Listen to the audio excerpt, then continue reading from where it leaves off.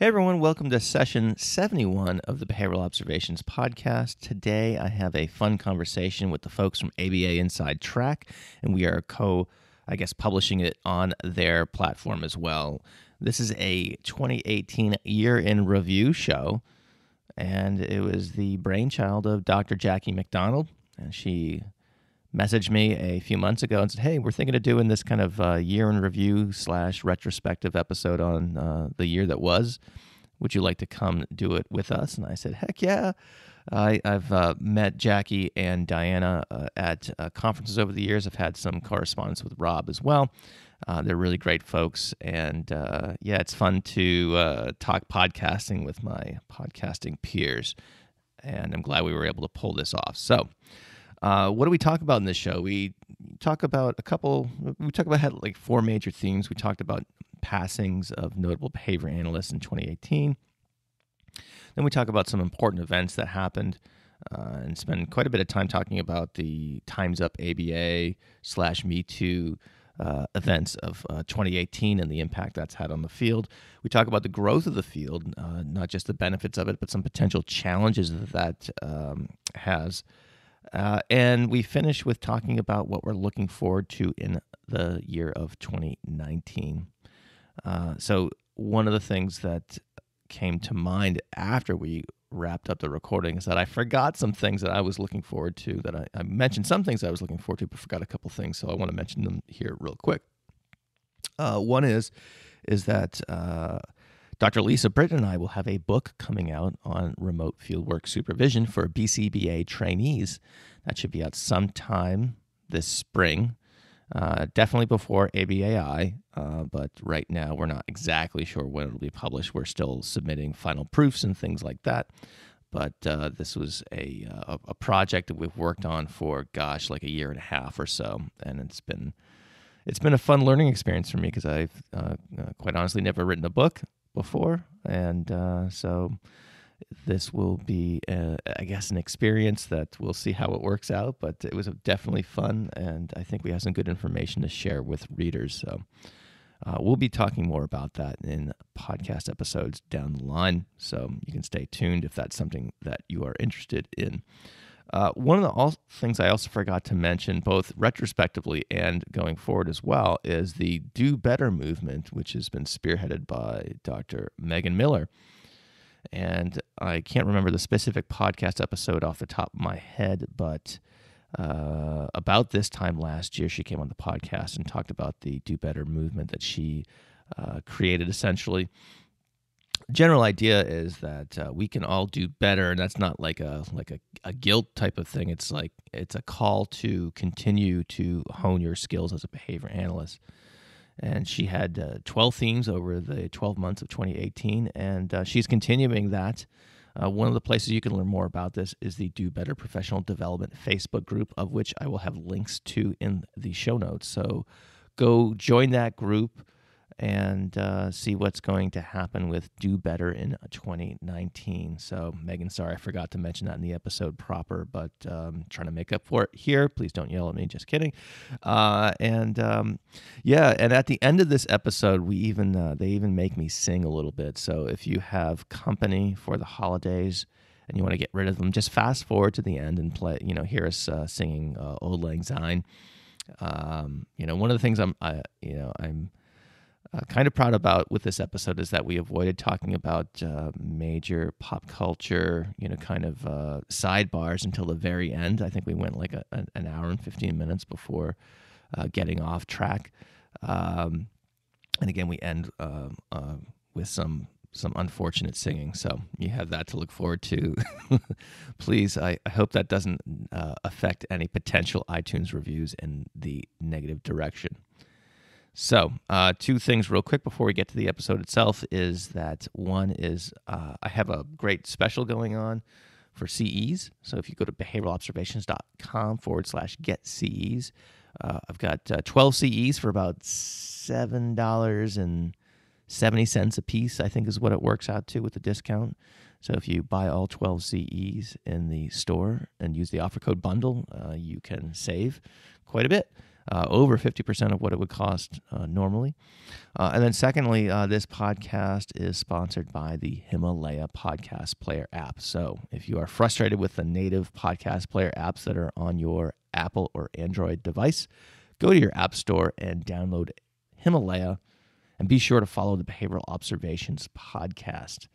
So I think that's it for opening remarks, and there are no other commercial interruptions during this conversation. So without any further ado, please enjoy this fun look back at 2018 with my pals from ABA Inside Track.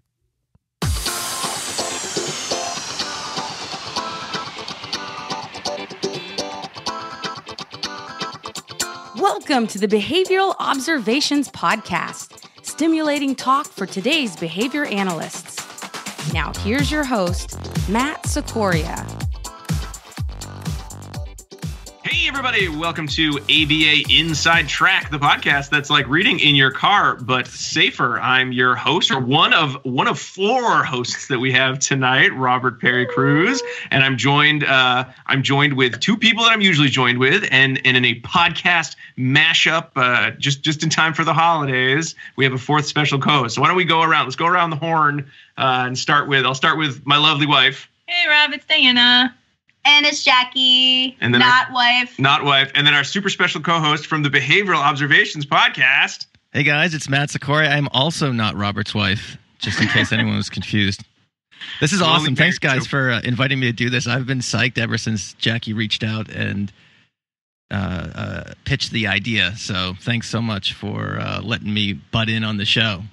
Not a problem at all, Matt. We're glad to have you here. We're so excited. So for those of you new to ABA Inside Track or possibly to Behavioral Observations, and I don't know how this is the episode you decided to listen to, but we are both podcasts about behavior analysis. And since we're coming up on the end of 2018, we decided let's do a little year in review of behavior analysis and sort of some prognosticating about what's going to happen in 2019. And so Jackie and Diana had thought, well, we should probably just get all the behavior analysis podcasts we can find together to do that. And that sounded like fun to me, just like it was to Matt. And so here we all are. Hooray.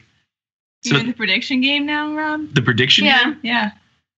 You're prognosticating? Prognosticate. Oh, yeah. That's my new. Yeah, I take it around the country. I do phrenology and prognostication. Yeah. Well, behavior analysis is about the prediction behavior, but maybe not quite in that way. I usually think of that more as a probability than a.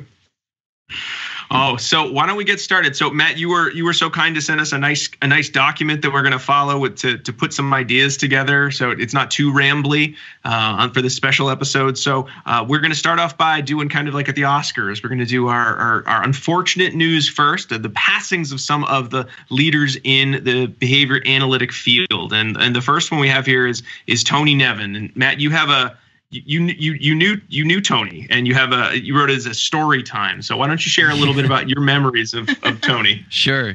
I took Tony's the last class. I went to the University of New Hampshire where Tony was a professor and professor emeritus and all that stuff. And I happened upon his class. It wasn't the first behavior analysis class I took, but it was the one right after the first, which I guess would make it the second one. And the course was called Behavior Modification, which perhaps ages me, I suppose. But that's what it was called, and even though Tony is well known for his work in the experimental analysis of behavior, it was we talked about basically early ABA stuff, and again this was circa 95-ish, I think 1994, 1995. Yeah. And it was the very last class he taught at UNH. In fact, it was I remember he handed out the professor evaluations that, you have to do at the end of every college class. And he, as professors sometimes do, they leave the room, so as not to stare at people and, make sure they give them good marks and things like that. And someone said, hey, what do we do with this? Because he just kind of left this manila envelope. And he's like, I don't care. This is my last class I'm ever teaching. You could do whatever you want with it. You know, it was like obviously acknowledging there were zero consequences for, you know, we could put all ones or zeros or whatever the Likert scale was, and, you know, it didn't matter a whit. So anyway, yeah, so that was around the time that behavior analysis was kind of getting its hooks into me. And even though he retired from the department, he maintained a laboratory because he had he still had grants going and things like that. And his last graduate student, Randy Grace, who's an esteemed researcher in the EAB world on his own, ran the lab. Some people may have heard of him. I'm sorry? Some people may have heard of him. Yeah. He maintained and ran the lab for the next year or two. And so Tony and Randy gave me my first job my first college work study job working in the Pigeon Lab. And, nice. Yeah, it was cool. And like the first day, I remember I was like, he said, "Can you get here on Saturday?" I'm like, "Sure," you know. And so I get there like Saturday morning, and so he had come up from his home on the Cape where he retired to, and he was going to work with Randy all day. And so Randy and Tony sat me down, just myself, and started explaining all their research to me. Again, a 21-year-old kid, you know, who just took his second behavior analysis class. And they're talking about the matching law. They're talking about, like, you know, multiple schedules and concurrent chains and all sorts of things like that. And it was like they were trying to, like, get me up to speed onto what they were doing. And at one point, Tony just looked at me. He's like, "I think we've lost you." Yeah, right. I'm like, "Yes, you have." You know, and I think one of the things I was always liked about Tony, and not that I knew him super well. I'm not going to, you know, I don't want to, you know, we weren't, you know, buds or anything like that. But we can talk about his contributions to the field and stuff like that. But I think the thing that made its impression on me was that he treated me, this undergrad who didn't know anything, like an esteemed colleague, you know. Rather than so nice. the person at the point in time in my career that I was. So I think that I think was just a really, you know, kind of that always stuck with me, and I think it was a good lesson for me to learn. I had bumped into him at various ABAIs over the years. Always recognized me, and he was like, "Hey, Matt," and he was like, "Oh my gosh," you know, and stuff like, you know, it was just really, it's like. Yeah, he had no reason to remember me, you know, and again, that just made an impression on me. What a neat guy he was. The time he took to, and the interest he took in you know, trying to, like I said, that little, you know, one-on-one lesson, trying to get me up to speed with what they were doing, and just the opportunity. You know, it was pretty cool to get a reference letter to my grad school applications with you know, with his name on it. Just a really neat guy. So will be sorely missed. I think Jackie and I were messaging shortly after the news of his passing was circulated, and I was always one of those things. I was going to try to catch up with him at ANABA to do an interview with him, and I just never got the chance. And I was, you know, so that's something that I really wish I got an opportunity to do. I think it would have been cool, but you know, he obviously has a legacy of his works in the, you know, behavioral momentum and other areas in terms of his interest in behavior analysis and social issues and things like that. Just a really neat guy, very influential, more so on a personal level for me, you know. And so yeah, he'll sorely be missed. Me too. So my soiree with Tony Nevin was I actually conducted my master's thesis on behavior momentum. As did I. As did Diana. So we had lots of meetings with Tony Nevin. But I did not know him prior to doing my first presentation at ABAI on behavior momentum. So I was in the EAB portion of ABAI squab, and I was in this huge, like, dark room, and I was so scared, and I was like sweating all over the place because I was, you know, just I hadn't even graduated yet. And Tony was in the front row, and I hadn't looked up his picture, and he's in the front row, and I'm talking, and he's like smiling and like vigorously shaking his head yes, and like I like showed a graph, and he was like thumbs upping me in the audience, and I was like, who is this guy? Like, I like this is amazing. Like, why is this dude, like, I don't know him. And he's like all up in my grill, like so happy. And then like when I finished, like he came up and talked to me, like gave me a huge hug. And I'm a super hugger, by the way. And he didn't introduce himself, but started asking me questions. Yeah. And he asked me a question I didn't know, obviously. And I was like, well, I really think you should contact Tony Nevin to answer this question for you, because he kind of made this whole thing up. And he's like, I am Tony Nevin. And so that was so every time he saw me, he's like, remember me, Tony Nevin? Oh my gosh, that's awesome. But it was great. So that's That's a good memory. That's man. He has a good memory too. You know, like just remembering that interaction. That's great. Yeah, we should all be so lucky and as we get older, right? Oh, yeah. geez, I know. Mm-hmm. What do I want to add? You guys did a nice job, I think, of covering everything. I was just thinking, Matt, when you were saying that Tony and Randy sat you down and like explained everything about their research to you, that was right before the publication of Nevin and Grace 2000. I'm thinking, right? Like time-wise. Oh, it was about 5 years before that. Yeah, but you know how long those things take. Of course, yeah. And I just looked up the title of it. Oh, Behavioral Momentum and the Law of Effect. And it's a 60-page document that like lays out the entire theory of behavioral momentum. And I remember when I was... What's a little light reading, you know? Yeah, a little bit. Yeah, a little bit, right? So, and I remember when I was doing this as for my master's thesis, this was like the ultimate article to try to get through and understand what behavioral momentum actually is. Yeah, it's a big one. It's really heavy. It's a multiple parter. You really want to sit down multiple times with this one. But this is probably what they were formulating as they were talking to you. yeah. It was. Right, It was. You should be a footnote. Full credit. And their acknowledgments down here, right? I suspect. I think one of the papers there is a footnote. You know, Nice. basically saying that, you know, me and a couple other folks in the lab were the people who put the pigeons in the chamber and hit enter. You know, 'cause that's pretty much what we did. You know, we moved pigeons from point A to point B, put them in their experimental chambers, and hit enter. You know, and the computer took care of the rest of it. And then we, just kind of like we would just study and we'd do our homework, things like that. Yeah. And But until you let no compounds in. That's a very important job. No compounds were allowed. I was quiet, believe me. That's right. You're the keeper of the compounds. That's right. That's right. Yeah. So put little granite pebbles in their cages and stuff like that. It was a good time, That's awesome. You gave them extra pellets. You're like, you look so hungry. I did not do that, but I know. I'm just kidding. I know. This one was like a little thin. Yeah. No. 85% of free feeding weight. That's funny. Good stuff, Very stuff. good. All right. So we had some unfortunately some other passings in the field, and Jack, you have an interesting anecdote, I think, to share. Yeah. So the second notable behavior analyst that has passed in our field was Tristan Smith.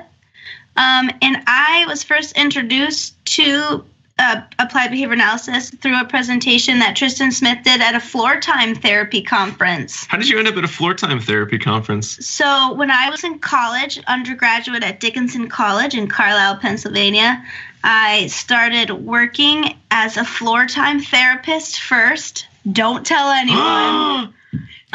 Just between us, right? No one Just else is going between to know us. this. Just friends. And I went to a conference. My company sent me to this conference, and Tristan got up, and they invited him, which is also crazy. Maybe just to be mean. Well, they were very mean. Like Harry, they were like dump pig's blood on his head. Yeah, as so he they was were about to leave very or mean. something? So I didn't know who he was. I was actually sitting in the front row just because I was like... Thumbs up, smiles. No, I wasn't thumbs up smiling, but I was sitting in the front row. And so he had started talking about behavior analysis. I had no idea what it was. I'd never heard of it before. But the conference people, like the floor time people, were like booing him and kissing him. One of them threw one of their conference books like at the podium. Yeah. So I was like so horrendous. Yeah, I was so shocked that they were so rude to him that when he was done, he was like, "Thank you for inviting me to this conference." I was like, how does someone say thank you after like being booed basically. And so he like left, and I went into the hallway, and I was like, I'm so sorry that everybody was so rude to you. I don't know who you are, and you don't know who I am because I'm no one. But I, you know, like it sounded like great stuff that you were talking about. And he's like, what yeah. is this behavior analysis? He's like, you really should look into ABA. It sounds like you'd love it. And I was like, cool. And then I did. And now Jackie, I'm here. Can you imagine if that would? We could probably substitute Tristan Smith with other luminaries in the field, and they would not have that reaction. You know, I can just imagine what right. like. You know, I'm not even gonna throw names out, but I can imagine other people would have been like, yeah, and I'm out of here, you know, or something right? like that. You know? Yeah. But or throw the book back, or you know, I don't know. It's sort of like Axl Rose, rock star behavior, right, kind of. yeah. Like He kick the podium finished. over and throw your papers up in the air. The hell with this place. Oh, gee. Yeah, he finished though. I mean, like What a he pro. did his whole presentation. I honestly don't remember. I remember there was a single subject graph on the slide, but I was like, "What's that?" Because I have, you know, never been exposed to that. So, but it was really, I think I was so shocked that he was like so professional, even in the midst of adversity. Oh, Yeah. Class act sounds like. Yeah. So I think that the behavior analytic community was really shocked by Tris Smith's death. It was very sudden. He was only 57 years old, and he was still in the middle of doing a lot of really great work.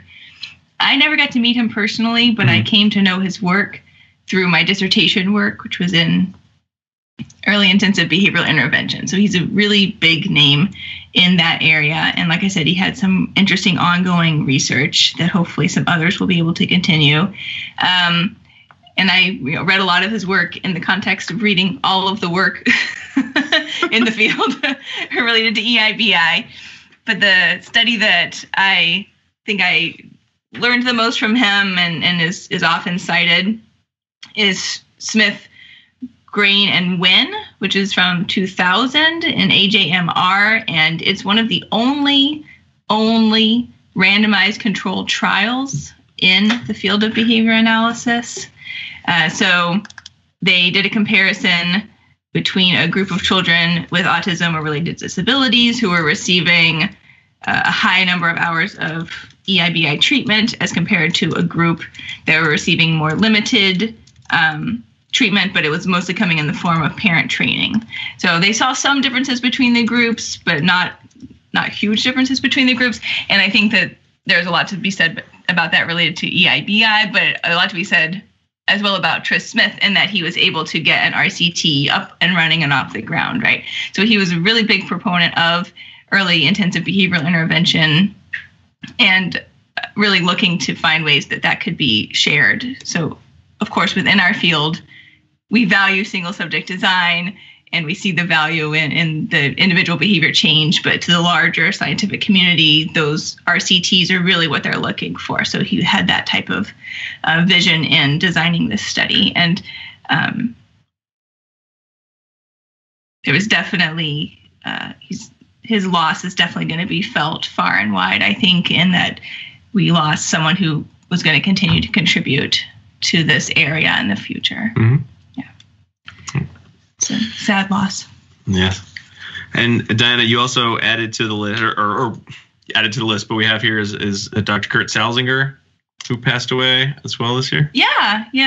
So we definitely wanted to talk about him because he was a big name in the early years of behavior analysis. So he was an older gentleman who had worked at several different universities. Most recently, he was a professor emeritus at Hofstra University. And when you go back and look at his research, he was in the middle of the beginning of everything, right? So he had a real varied background as far as his contributions to behavior analysis.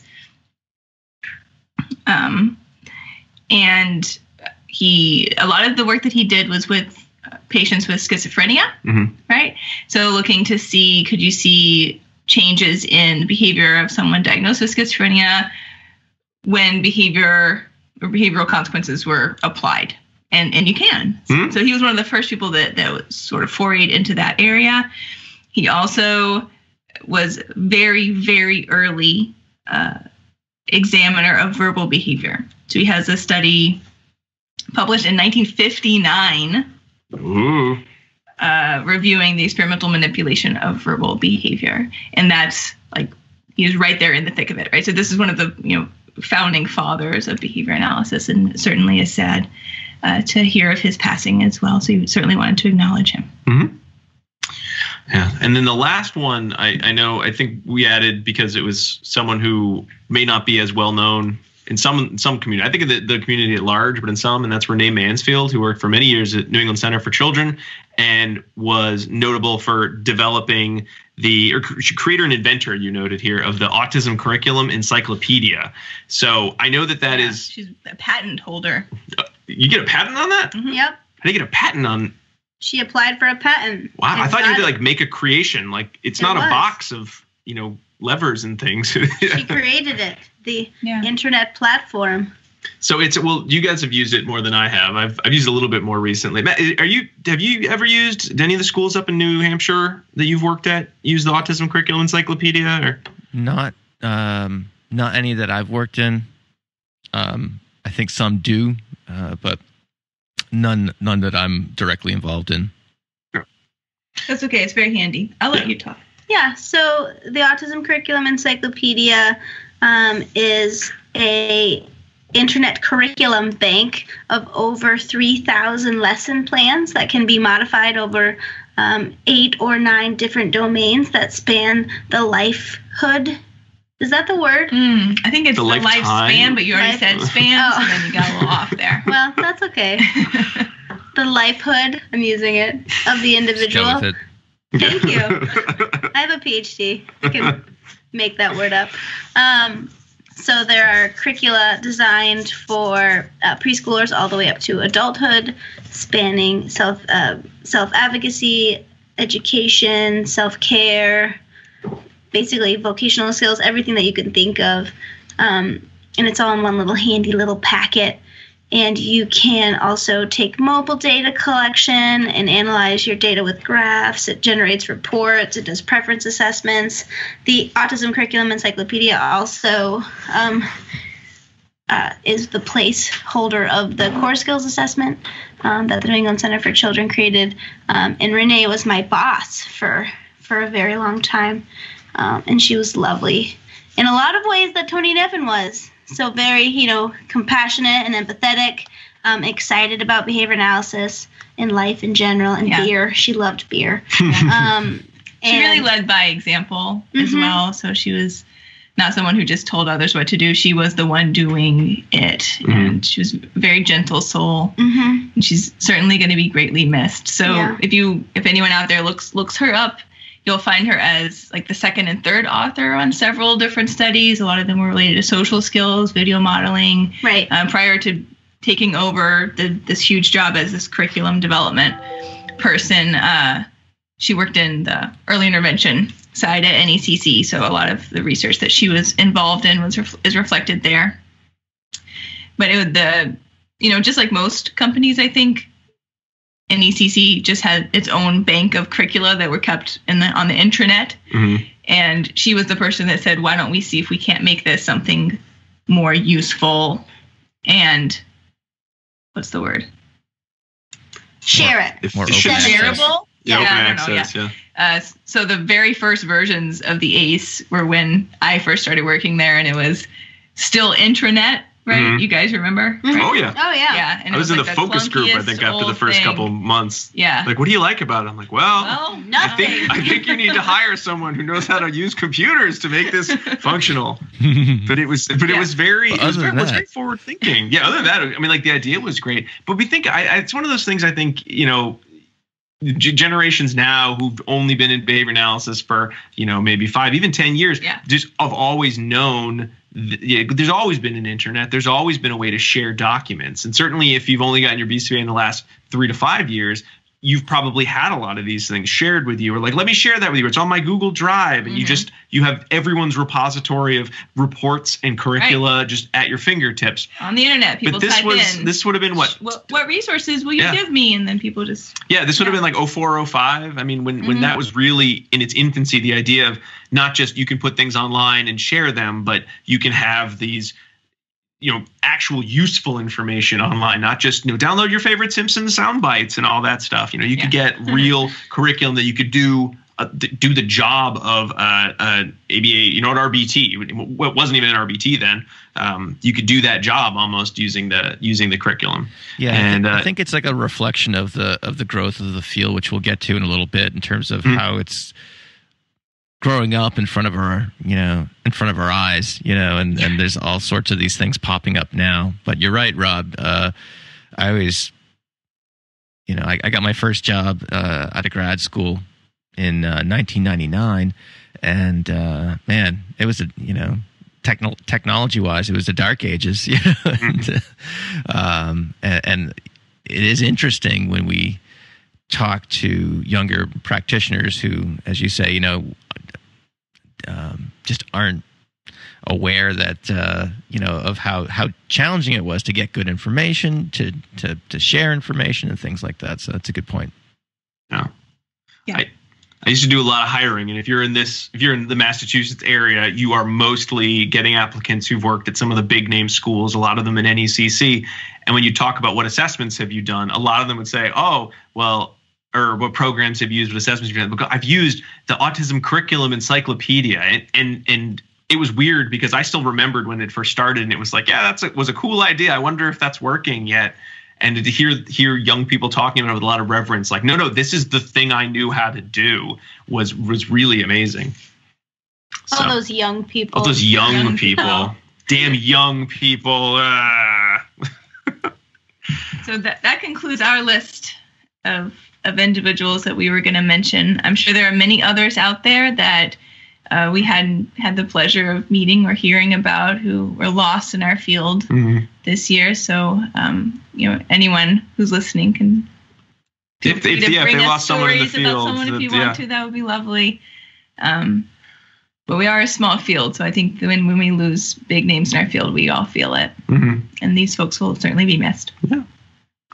All right. Well, let's move on to another kind of sad topic in ABA this year. So I think one of the positives... It will get better, folks. This is going somewhere, I promise. I mean, 2018, we're ready. I think we're all ready, right? Like, everyone says that about every single year. But maybe this year more than other years. I don't know. Every year. 2019, 2018, all done. At some point, I think when we talk about the previous year, I was like, that was the worst year. I can't wait for the next year. It's like, guys, if you track, the amount of like negative feelings about the previous year, I mean, it's like a downward graph. We should probably be changing our ways a bit if that's how we feel about every year. It's worse than the last.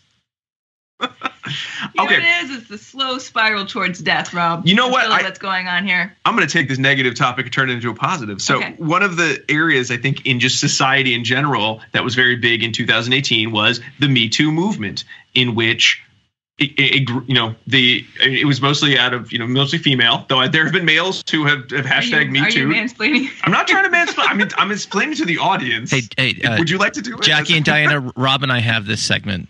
Okay, gotcha. So you guys just, I'm gonna go just take a hot bath. Yeah, have some tea. Do you want to do the summary? I'm just doing the summary. I'm just have some tea. Fine, go ahead. But it was the big movement where the population had been taken advantage of, again, mostly by men, in sexually said, nope, that's enough. That's not appropriate, and has really become, I think, a positive change. I think it was kind of that moment where we talk about progress for different groups that had been put upon for so many years, and it's sort of like, well, maybe it'll get better. I think this was the year where everyone was like, you know what? I think it's this year. This is the year everyone's done with it. We're gonna put power differential and harassment. We're gonna put that as one of the. You don't have to play nice about it. You don't have to be like, well, I don't want to hurt anyone's feelings. No, it's not okay. We're gonna stop. We're gonna stop that. Okay.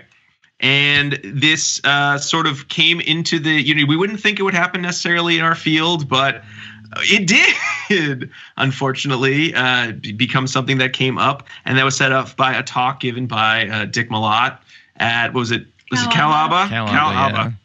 I mostly heard about it after the fact and sort of read some of the reflection pieces that had come up. It basically blew up Facebook. If anyone was following any of the ABA Facebook groups, I just remember, opening up Facebook and seeing all these posts of like, he said what? And there's, went on and on and on. Yeah, it was like real time occurrence. Oh yeah. As it was happening. Yeah.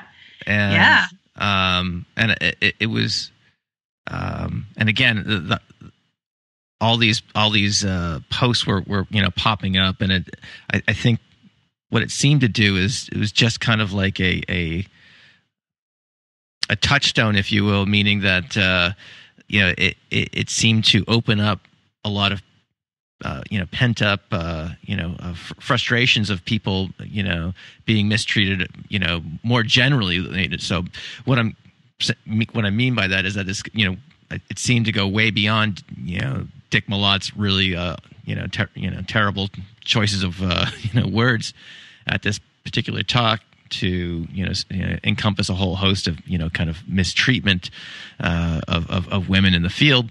And of course women are the large majority of the field, so it's even kind of more, I guess, keep coming back to the word ironic. I know that's probably not the most appropriate word, but it's just the how it all kind of blew up after that.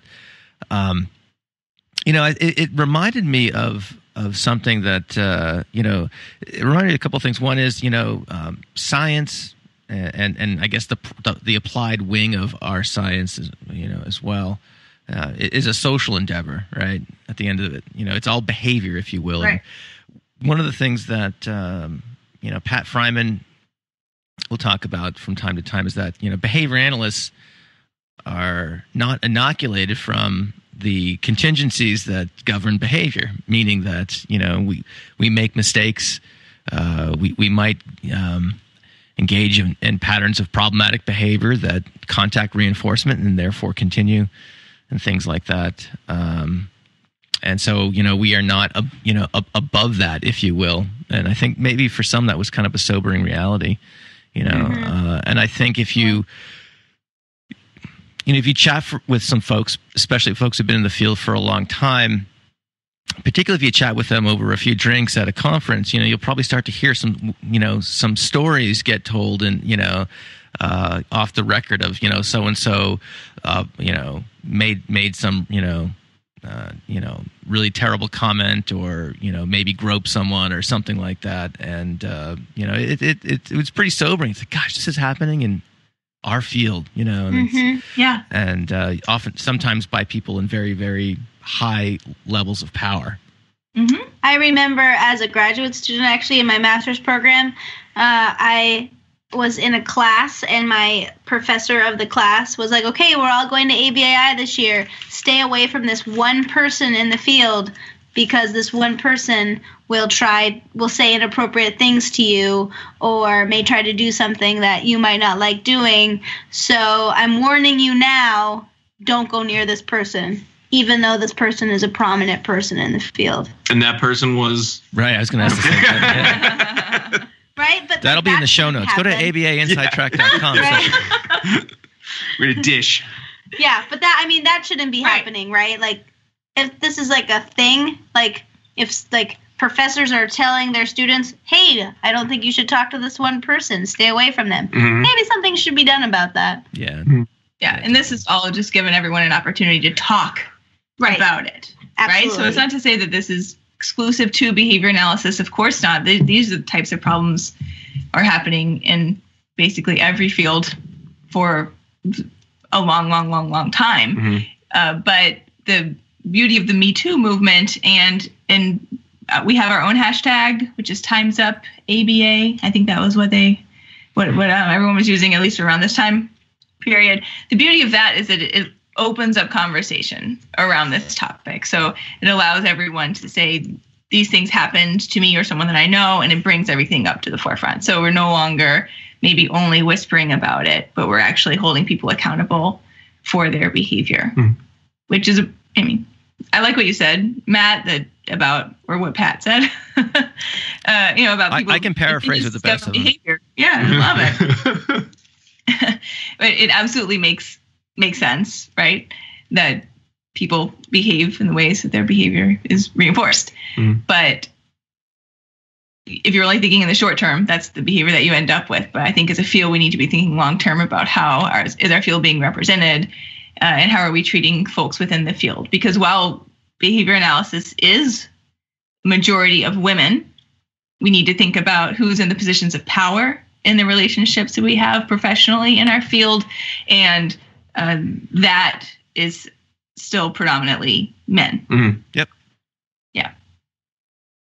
Yeah, but that's shifting, and I know we had. Not that we got to get rid of all the men. No, certainly not. But I think that's certainly shifting. Just when you have a group that is the majority of practitioners are women, over time, even without efforts being made to provide more opportunities or increase the diversity of sort of the leaders in the field, we would hope to continue to see that become a more diverse group. So the people who have more of the power will be from lots of different backgrounds, and that will, hopefully continue to help with when there's a power differential, people not trying to take advantage of that power differential. Because ethically, we're not supposed to do that. We're not? It's in the ethics guidelines. God. And therefore, goes off. It's not power differential, but all of the guidelines have to do with situations in which there is a power differential. Yeah, and Melissa Nosek gave a nice talk at Babbitt this year where this is what she was talking about is women in the field, and she gave a lot of different statistics to try to examine the breakdown of where are women entering into the field, where are they staying in the field, and most people who come into positions of authority within the field do so through a research and academic routes, right? So if we want to really be gauging how our field's power players may change over time, we should be looking to see who's entering into PhD programs, who's going into full-time professorship positions, et cetera. And those numbers are changing slowly to become more of an equitable rate between men and women. So I think over time we'll see more women in those positions, but it takes time. So. Well, I think this might be a good time to transition into the next topic, which is the growth of ABA and thinking about the positives of that. And that's mostly positive, though. Again, kind of looking at the notes, there are some things to be wary of and getting ready for 2019. But as a field, it is nice to feel that we are starting to move out of just being like, hey, don't you guys work with the kids with autism, and just being hired as individual consultants or individual therapists. And we've seen real growth of industry, both in, again, the field of autism treatment, but also in other areas. So what are some areas that folks have seen that growth that they feel has been really salient this year? Well, for me, I think it's just a recognition that we've transitioned from a practice that has been, I guess, a practice that's been practiced. That's probably a better way to say that. But anyway, a field that has occurred in the settings that were made, educational or institutional, and now they are, now it's a bona fide healthcare service. Obviously the game changer is the insurance funding, of course, and so it is. I think sometimes it's easier now to kind of tell people about ABA, because of that, or what an ABA clinic is, because there are more close parallels to other types of healthcare settings, like a PT clinic or a dental office or whatever. You just, if you're a client of that practice, you just, go there more frequently, instead of like your 6-month cleaning, but that's why I think physical therapy might be a closer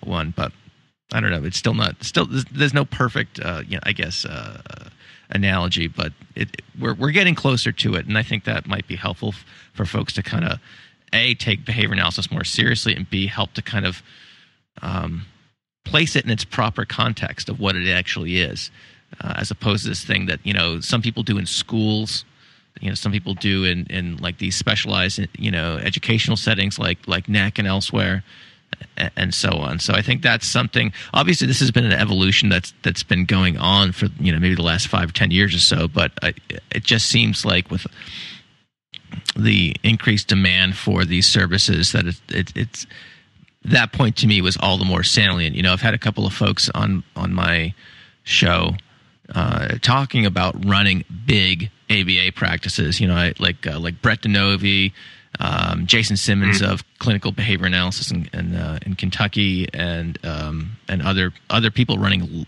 large big time organizations. It's just amazing to see our field kind of grow up, like literally right before our eyes. And these things, at least from my perspective, were kind of unthinkable. When I moved to New Hampshire, when we moved back to New Hampshire in 2004, I think I was one of 3 or 4 BCBAs in the state. Wow. And no one knew what one was. Right. And people laugh these days about no one knows what behavior analysis is. It was even 100 times worse back then. And we would be like knocking on the doors of schools saying, "Hey, we have this stuff we can help you with your," and people are like, "I don't know," So it's just nice to see a transition from that to kind of where it is now, where it's a real legit reimbursable healthcare service. Mm-hmm. Yeah, I also think it's amazing to see, colleagues of mine strike out on their own and start their own entire organizations, behavior analytic services, and they're running full-fledged companies, and they have employees and insurance, and they're billing insurance, and they have liability and healthcare and all these things that, to me, it's like, well, we didn't go to school for any of that. Like they were in my master's classes with me, and we just, talked about verbal behavior together, and then suddenly they're running a business, and it's amazing. I think that, we prepare our students well to be behavior analysts in the sense of producing behavior change, functional and reasonable, socially valid behavior change, right? But we don't teach anyone anything about how to run a business. No. But most a lot people of don't learn how to run a business. Yeah. But a lot of people do. A lot of people have learned how, but it's not. Learned, but like a lot, and through trial and error, Right. Seriously. But the cool thing that I'm seeing a lot of is, there's a lot of like business boot camps that are now available as workshops, either as standalone ones or kind of tacked on to large national or regional conferences. So this is a topic that's getting attention. Okay, if there's going to be people who, as you say, Diana, are striking out on the run, they're going to need to learn things like accounting, finance, HR, and things like that. And I think another cool thing related to this that is just really neat to see is the two things. One is that there's this increasing kind of what we might call business to business services that are out there in our field. So whether whether it's like these billing companies or practice management companies like Central Reach and AcuPoint, and we already talked about ACE. Things that help facilitate the clinical side of things. There's, and while we're on this topic, I would be remiss if I didn't give Becca Tagg a shout out because she created the ABA Business Builders Facebook group, and also is another podcaster, the Business of Behavior podcast. Yeah. And that's all she, not all she talks about, but I mean that's her focus of those endeavors is to get good information to people, so they don't have to recreate the wheel for everything. You go on those groups and someone's like, "Hey, I need like a new hire packet," and next thing you know, they're getting PM'd with all sorts of all sorts of assistance. It's a really neat thing. Oh yeah, I mean, I still remember when I think coming right out of my kind of initial training, the idea of, well, do you want something? You'll probably have to make it, because if it exists, who knows who made it? It's not in any one place. So you're probably better off just using what you know and recreating it. So, I mean, I remember recreating, simple data sheets, basic curricula. Oh, sure. And it was one of those things that, you got good at and you took pride in it and you could fine tune it. But the issue I think nowadays is there are too many people who need this service to just be creating everything from scratch, and there are too many businesses popping up that couldn't spend the time and the resources just to create stuff. So you just have limited time. Yeah, limited there's resources, such a need for that. Yeah, you want to use it in the best way. Support fields. Right, and I think it's just as important for our field to be well represented in the way that these little companies are running themselves, right, as the quality of services that we provide, because they end up being tied together. So if you have a company that can't keep staff because there's a high level of turnover, or is committing insurance fraud, or is they can't provide enough hours to their clients because they don't have things organized well, like all of those impact the services that are provided to clients, and they also impact the reputation of that business in that community, right? So I think that helping behavior analysts who want to pursue this with giving them the tools that they need to be successful in applying what we know about behavior analysis and behavioral economics and OBM to their business is incredibly important. Yeah. Oh, it's weird, and you mentioned it earlier, Matt. The idea that this is a field that has been growing up, in front of all of our eyes, and it's strange to feel like I haven't been in this field that long, but we're sort of on the more the early end of everything going on, just in terms of numbers, and to have seen, from start of career to present, just such a shift and such a change is very humbling. It's a little scary. It's very cool, certainly, to feel like, I'm a part of that field. Yay. It's exciting. I find it exciting, and I think as Jim Carr said at a conference at New Hampshire ABBA, as I put in a little plug, this field is in its adolescence, and I think that is more than just a chronological reference, if I can read between the lines. Yeah. So, absolutely. What's also interesting is, and this is something I know very, very little about, other than to know that it's happening, is, this whole area of, say, venture capital companies getting interest, becoming interested in ABA providers. And I don't know much about that either. I know everything. I know when you say VC, it means venture capital. I know it from watching Silicon Valley and just sort of thinking about hey, I want to give you $1 million for this app that identifies, hot dog, not hot dog. That's kind of what I think of when I hear venture capitalists. Yeah, I mean, or private equity, I think is probably the term that might be more appropriate.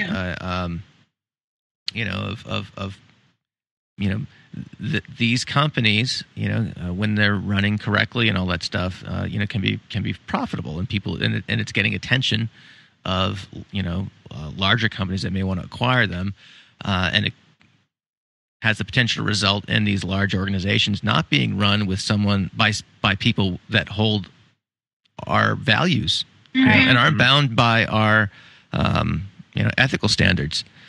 So this. It's cool to see the growth, and I think it's just something we're gonna have to, as a field, we'll have to keep our eye on and make sure that the values of what we're trying to do to serve the clients are maintained at the forefront. Yeah. Yeah, that is true though. Now that you brought that up, I didn't think about it, but multiple small companies that I know of, like within the last 5 years, have been bought by larger companies. Yep. I'm sorry. It's not bad. No, exactly. It's not a bad thing. But I never even thought about that as a thing until right now. Mm-hmm. Yeah, yeah. I mean, I know people personally who are have purchased smaller ABA providers, and the organizations that they represent are doing really, really good work. So it's like you say, it's not all bad. It's just I think it's just new and different to it's a new phenomenon, and there might be perhaps not so awesome examples of that as well. Right. Absolutely. Yeah.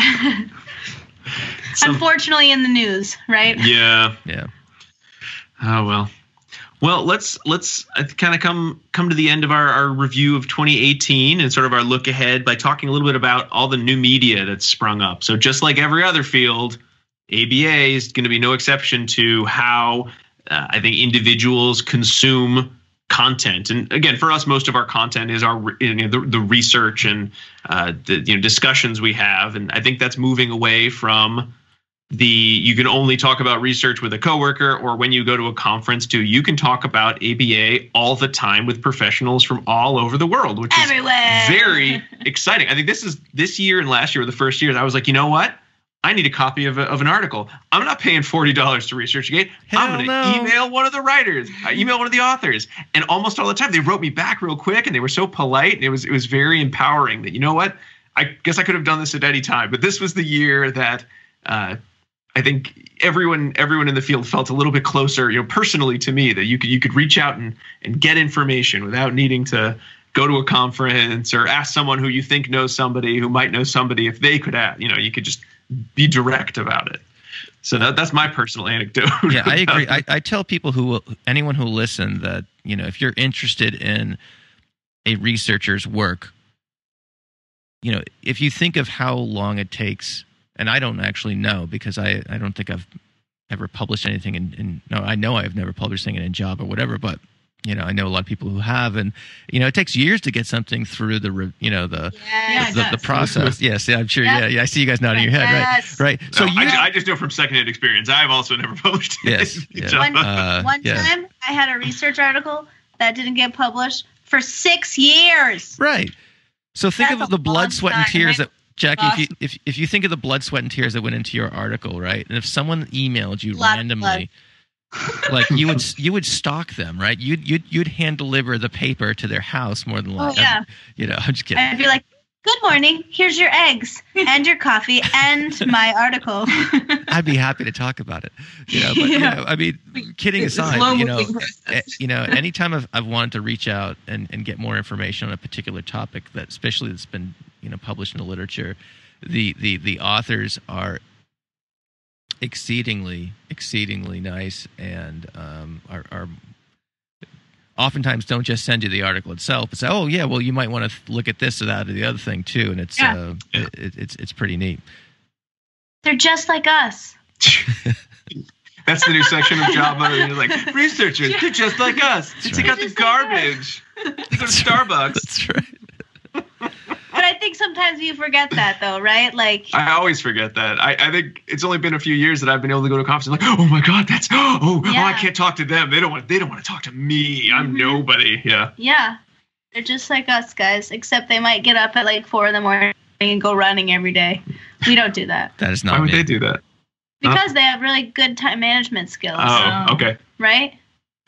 Maybe someday. Yeah. I'm just bringing up like one person that I like idolize that gets up at 4 o'clock every day and runs every day. Who gets up and runs at 4? Like, can you say? That's a positive, I would assume. Why would you do that? I don't know. That's crazy. I'm not gonna say it just in It's case dark she no out. longer You does have to it. reveal her identity. And then It's very dark. Yeah. Why on earth get would hit you by do a car. that? Anyway. Well, Yeah, so it's cool. And then also, I think, in addition to just plain old email, there's other media out there, in terms of, obviously, there's the social media groups, which I think can be helpful. And although I kind of would like this last segment to be kind of downer free. There are some caveats about getting information on social media, but I think both you guys and you guys have documented that pretty well in previous episodes, as have I. We keep bringing it up over and over again. And so we don't need to beat that horse here. But it is fun to connect with people from all around the world.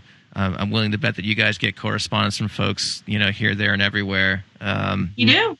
And I bet you do too. Yeah. It's funny. If you look at, if I look at my podcast analytics, you can see what countries people download, from, and it's just really neat to see the download numbers all literally across the globe. And I think it would map on perfectly to like ABA programs, right? If you overlaid it on a map of like where are master's programs in ABA and where are people downloading from, for us, it matches up. So like those little pockets of the world that seem to have. Oh activity. yeah, totally. It's cool, Like there's obviously the United States and Canada are the main, I guess, consumers of just speaking for my show, and then Us probably too. Yeah, it's the same. and then second to that, is perhaps the rest of the English speaking countries, England, Ireland, and then Australia, New Zealand to a lesser extent, and then Brazil, Israel. Mhm. Yeah, it's funny when you go through the list. It's like I never knew there was a country called that, or whatever. It's like just like scrolling through it one day for giggles, and it's like that country has no vowels in its name. It's Great. It's yeah, it's really super is cool. Like, and I always wonder, did that person in Iran did they do the podcast equivalent of butt dialing? Like, did they just click on something randomly, or it's like or they're looking for something just sort of like American legal advice, and they got ABA, the Bar Association. That could happen to us. Yeah. right. Yeah, how many accidental wait a minute, this is no legal advice at all in these podcasts. That's right. Yeah. So anyway, I think that's been neat. Another thing I thought was pretty cool this year, and I know you guys, you guys went out to a conference, did a live podcast, and I had the opportunity to do that as well. So, and I also am aware of been at a couple of conferences with my friend Ryan O'Donnell with his Daily BA channel, and so conferences are bringing new media, I guess, purveyors out to provide coverage and whatnot to the events and maybe add something a little bit different. So that's something I think is, a really neat development. Selfish. I think it's awesome personally. Isn't it great that people want us to go? But I know.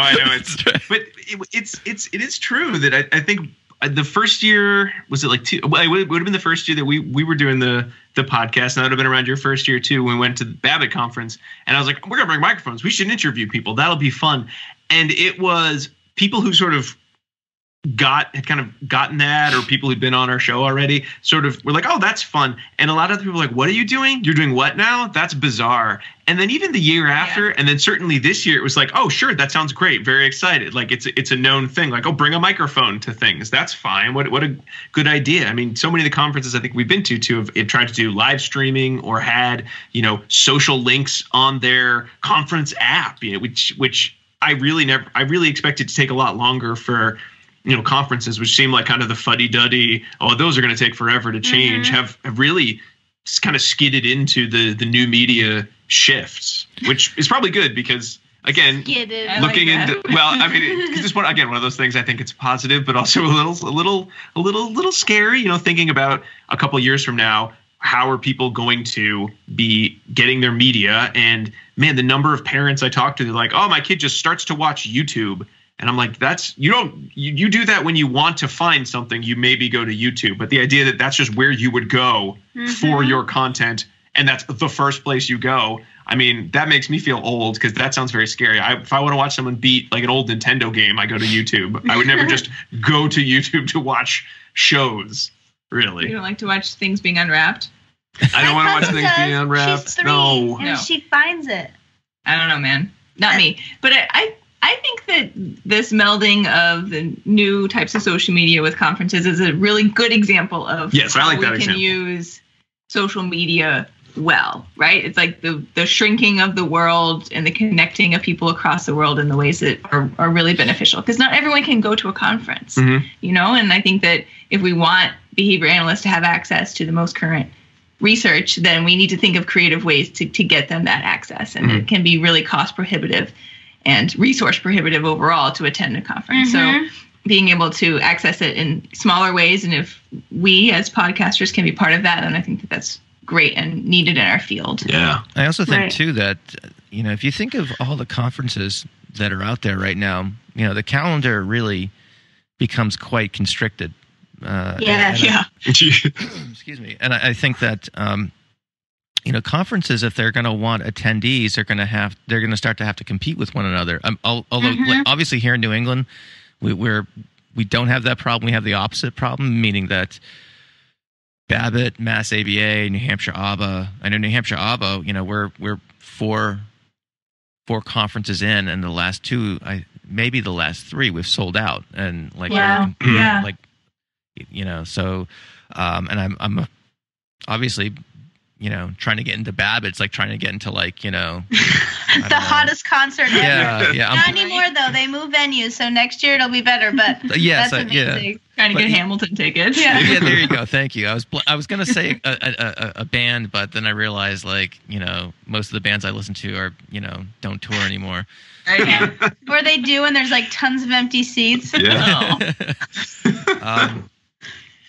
So I think being able to offer something that's a little bit different and things like that. Another cool thing that just occurred to me that is the advent of live streaming these events too, and be able, it's not just the coverage that folks like us or Ryan or other folks can provide, but it's the ability for folks to okay, it's sold out, but if it's cost prohibitive from a travel standpoint, you can live stream an event, and the barriers to doing that from a technological standpoint are coming down.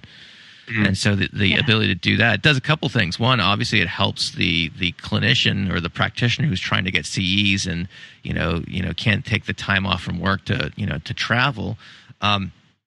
But just from a revenue standpoint, it's another revenue stream for the conference provider. So whether it's again looking at our state association here in New Hampshire, that might be something they might want to take a look at down the road as a way to add another revenue stream, especially since that again we've sold the conference out.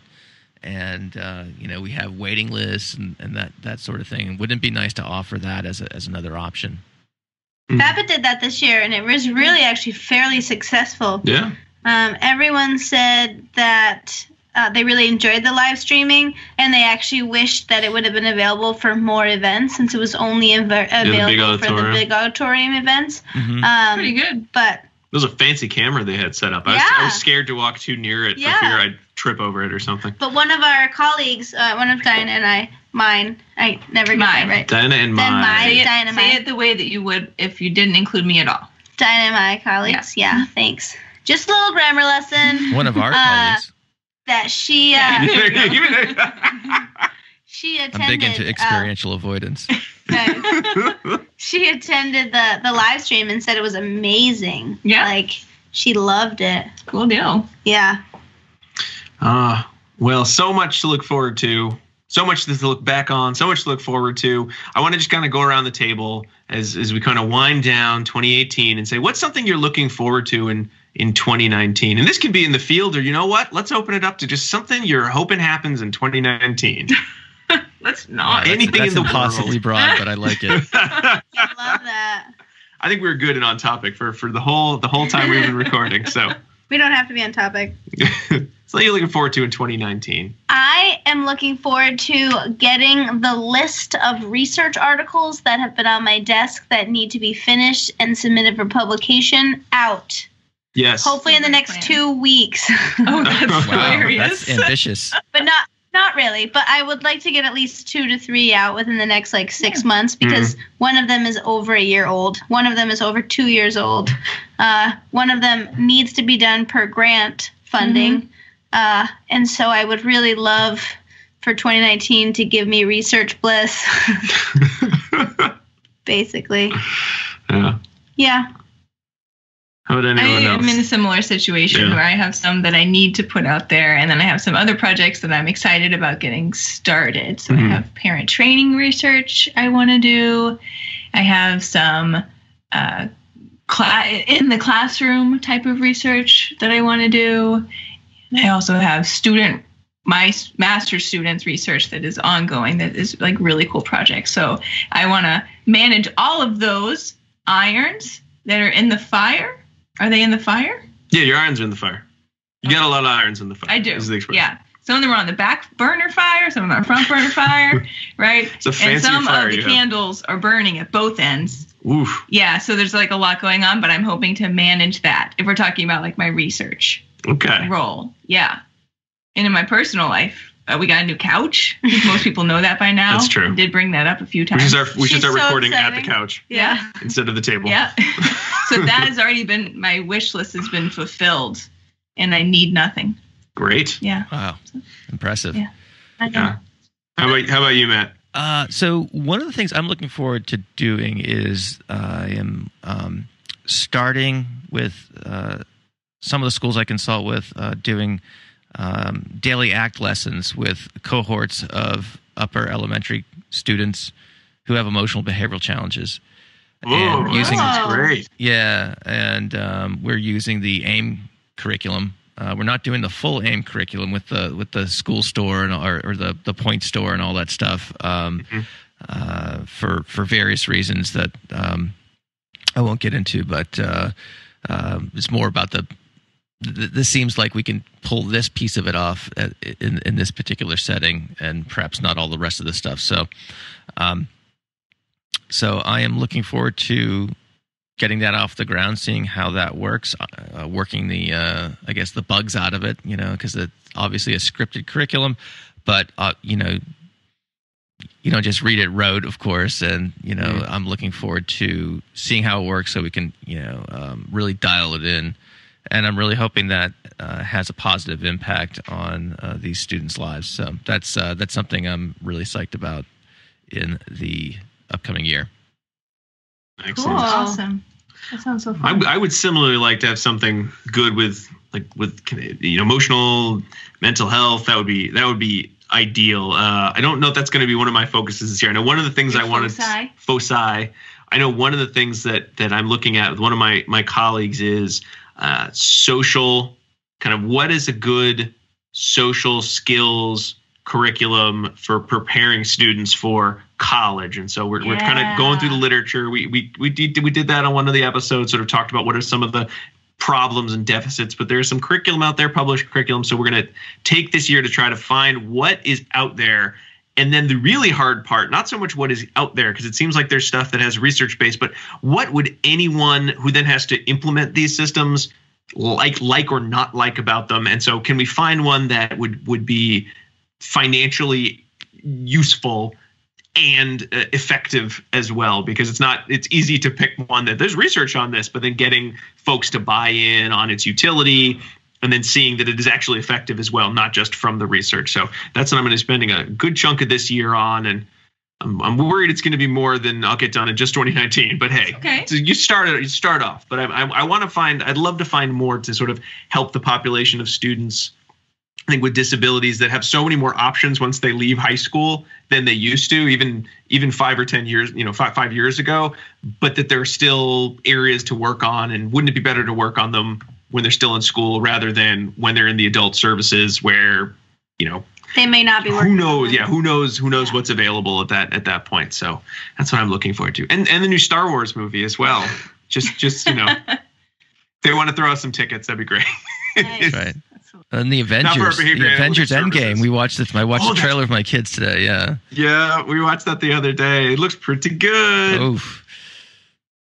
Oh boy. Well, we'll have to Tony see. Stark going to get out of? Just kidding. go watch the trailer, folks. You know what we're talking about. Yeah.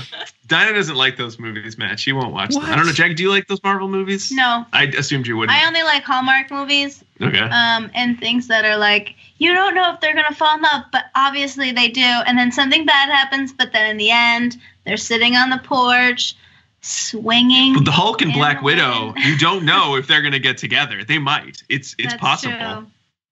What I don't like about those, honestly, is that I feel like whatever happens doesn't matter. Well, You're like, they killed this guy. You're like, oh, but they're gonna bring him back.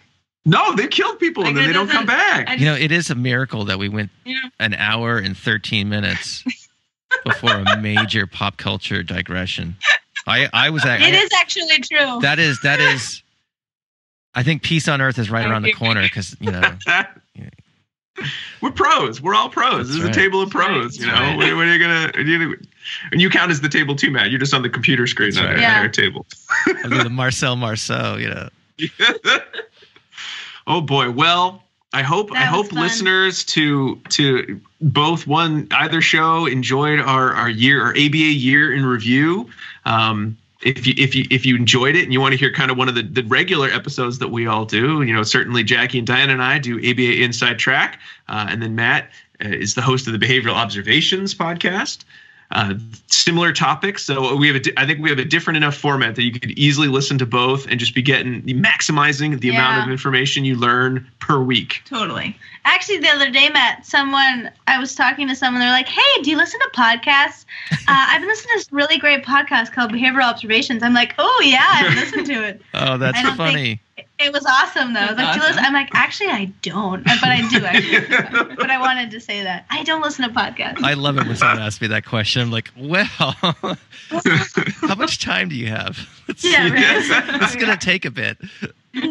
I love that. Yeah. Well, I feel like we should end this year in review with the New Year's song. The New Year's song? Is that why you wrote it in the notes? Yeah. I didn't know who typed that. I just saw them. Me. They appeared.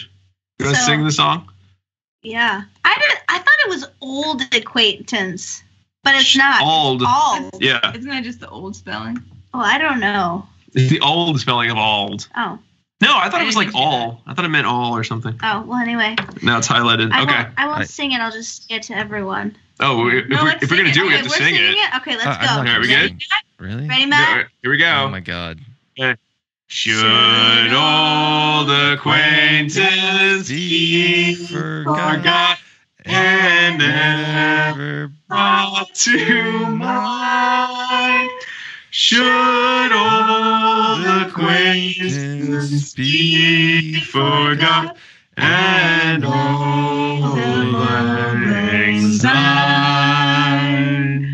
All right. Happy New Year, everyone. Happy New Year, everybody. Hey. See y'all. All right. 29th. Yes. People are going to give us 1-star reviews now.